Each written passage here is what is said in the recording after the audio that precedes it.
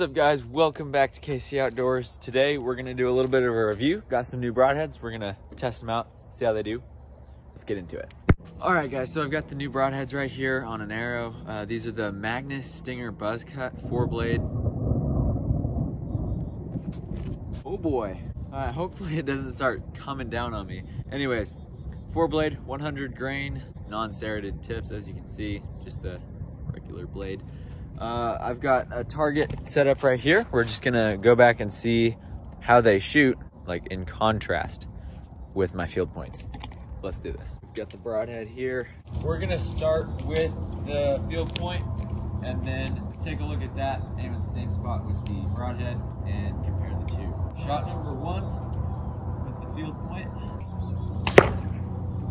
As you guys can see, beautiful shot, right where I was aiming. So we're gonna aim at the exact same spot with the Magnus broadheads. All right, now we're shooting the broadhead from 10 yards. So we got field point, broadhead, 10 yards. Let's see if we can pull this out. This could prove to be tough. Oh, never mind, that just came right out. Shout out to Reinhardt Targets, because that's an amazing target right there. Amazing. All right, now we're gonna go back to 20 yards and use a field point.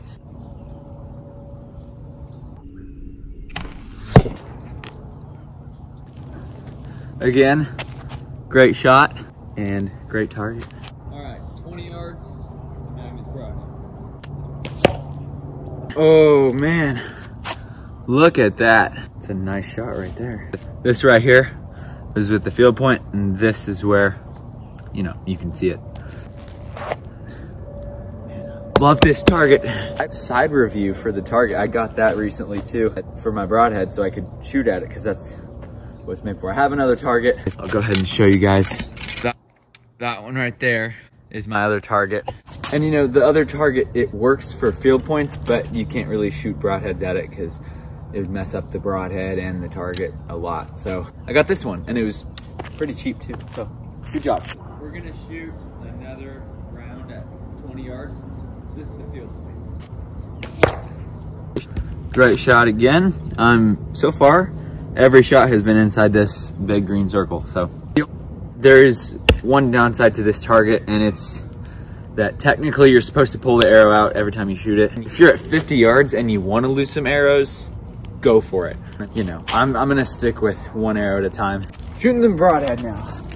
Magnus broadhead, 20 yards, test two.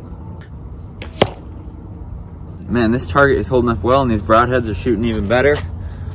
Loving it, man. Dap me up. So guys, we got the big Bertha target out here too, just in case, you know, I don't want to miss from 30 yards with this small target. So got this one in the back, safety first. So now we're gonna shoot at 30 yards, field point first, broadhead second. Let's go. I was drawn back on that sucker for a long time. Wanted to make sure I got a good shot, and looks like I got a nice shot. Broadhead test from 30 yards.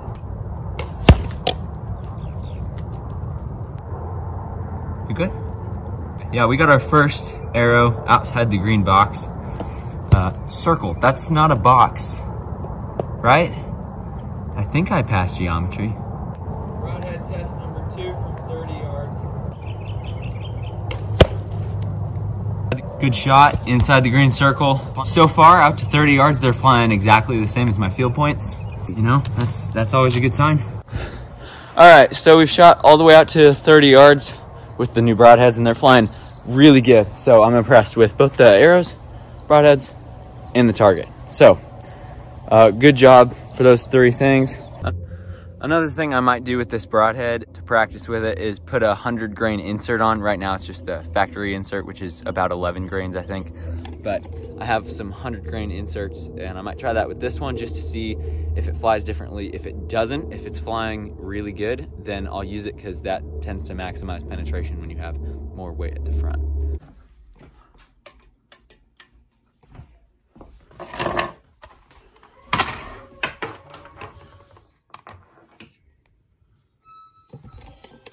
All right, guys, welcome to my office, also known as my desk. Here we've got a kitchen scale, which is super sensitive. And yeah, we're just gonna be weighing some broadheads. Here's the packaging for the broadheads, pretty basic, 100 grain. We're gonna see how accurate that is. This is my real hunting broadheads, the ones that I haven't practiced with yet. All right, guys, here we go. Official testing of the weight of the broadhead. Looks like it's 100 grains. Thumbs up. All right, broadhead number 2. Let's get the official weight. Looks like 100. Try it again, just to be safe. Ooh, 99. Off by a grain. But, you know, yeah, there you go. You got 100 grains.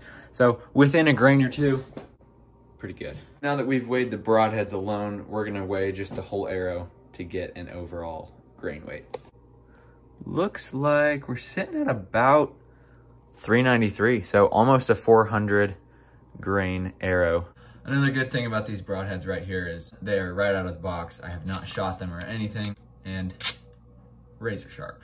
I mean, it even says it on the box, caution, razor sharp blades. So the Magnus Stinger, A+, great broadhead, love it, you should buy it.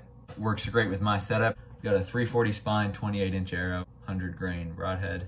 Might do a 100 grain insert. We'll make a video on that if that happens. Another good thing about these broadheads is the lifetime guarantee. Always a good thing, so yeah. So guys, hope you enjoyed our little broadhead test today. Yeah, thank you so much for taking time out of your day to watch this video. Share it with your friends. We'll see you guys next time.